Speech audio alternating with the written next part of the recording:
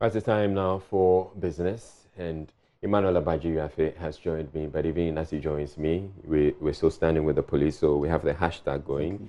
I stand with GH Police, and we're hoping that people would volunteer information so that we can actually get to the perpetrators of this dastardly act. You're right, Izzy. I stand with the police too.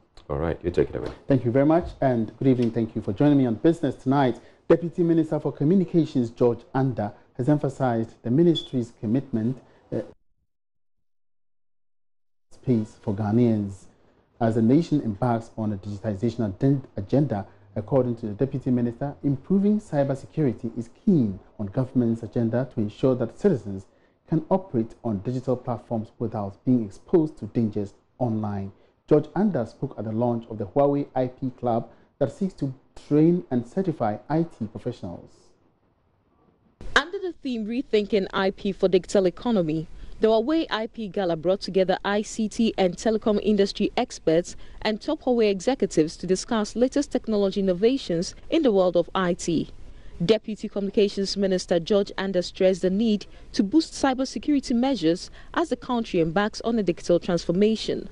We need to look at the hygiene factors and making sure that we have the right environment that is secure for the citizenry, for all stakeholders, is extremely important. And that's why we keep on talking about the need for all of us to take cybersecurity seriously, because from the government point of view, if we don't have a robust cybersecurity system in place, our platforms are extremely vulnerable. From the citizens' point of view, if there's not enough awareness about cybersecurity, you have a situation where our kids are on the internet, they are chatting with strangers who did not know, they are making sexual offers to them. And our kids become extremely vulnerable. So from the platform point of view, we need to make sure that we put in place the right measures to have a secure ecosystem so that all the stakeholders can get the benefits of our digitization agenda. The Huawei IP Gala also saw the launch of the Huawei IP Club. It aims at training and certifying IT professionals. Tommy Zue is the managing director for Huawei Ghana. Huawei is not a company only for the business, but also take the CSR, the social responsibilities. So also we commit that in the next 3 years, we should train at least 1,000 ICT talents from Ghana. So start from this. I mean, we planned and organized a lot of events, especially on last year, December, we officially launched the Huawei ICT Training Lab in Accra. So based on this lab and the training center, we invite different talents and in different level of the talents. Some is the beginners, some is the already experienced to attend the trainings. So we wanted them the skills or the ICT levels could be improved. And this one is like the second step for the part of the training. So we should to make propaganda to everybody, to welcome everybody to join the ICT trainings. For Joy Business, Sheila Tamaklo reporting. Now, insurance companies in the country have been urged to meet the industry's new capital requirements before the deadline elapses to avoid revocation of their licenses. Speaking at the launch of Enterprise Advantage mobile app in Accra, the Insurance Commissioner Justice Yaufori reiterated it's time the regulator enforces the insurance laws rigorously. There's more in this report. At the launch of the Enterprise mobile app in Accra, the CEO of the Enterprise Group, Kelly Gajekpo, reiterated the company's resolve to satisfy its customers. Mr. Gajekpo believes the Enterprise Advantage mobile app will give customers expert service at their convenience. The Enterprise Advantage app, the only app in this our dear country that allows you to conduct insurance and pensions transactions end to end on your phone. The first reason is convenience. The Advantage app is actually a digital distribution platform.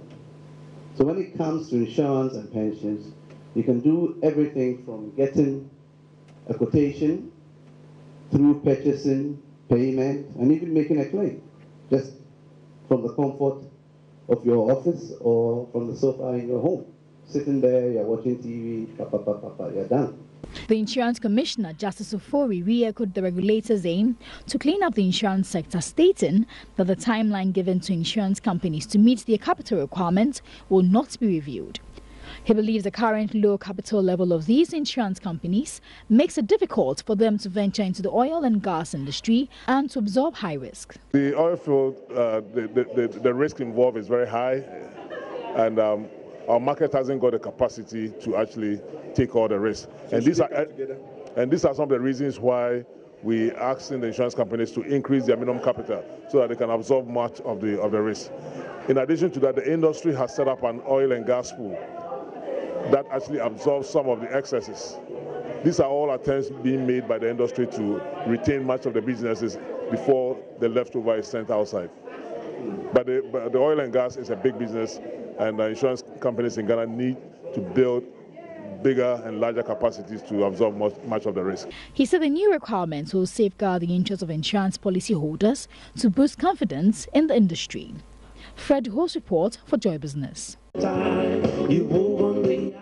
Now, after months of struggling to reclaim her 7,000 Ghana cedis from a defunct savings and loans company, Hannah has vowed never to entrust her money with any other financial institution. Hannah is one of thousands of affected entrepreneurs in the recent cleanup of the savings and loans sector. Although the exercise was expected to, in the long run, build confidence in the space, the results of our checks seems otherwise. Here's Karen Dodu's report.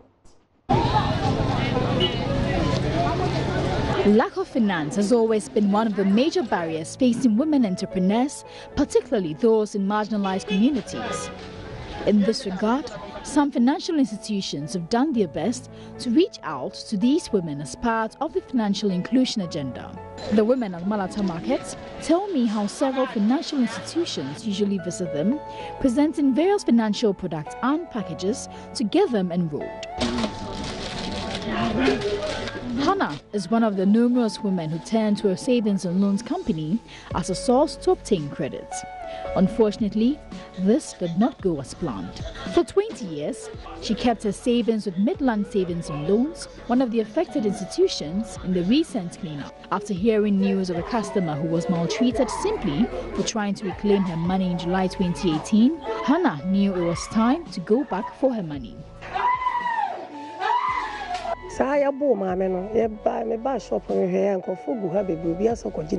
After a customer was manhandled at Midland, most of us market women decided to go for our monies.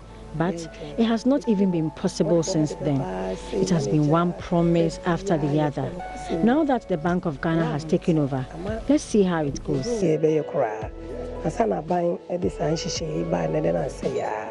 Although her confectionery business seems steady, she blames the slow progress on the damage that happened to the financial sector due to the reforms.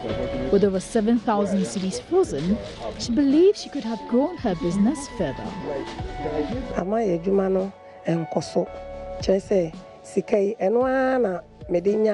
Business has been so slow. The money I saved is profits from my business. So now, how do I save my business when my money is stuck there? I want to restock, but I don't have any extra money to do that. And I don't want to consider going for a loan because I might not be able to pay back. I just need my money to grow back my business.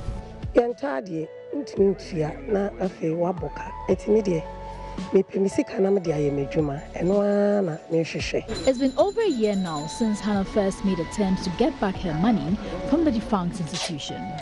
Now, with government stepping in, a receiver has been appointed to help ensure that monies are paid back to all affected investors. Hannah is just hoping that this process by government would indeed help her to retrieve all her money. I am hopeful that the Bank of Ghana will indeed give me back the money as it has promised. Telephone numbers.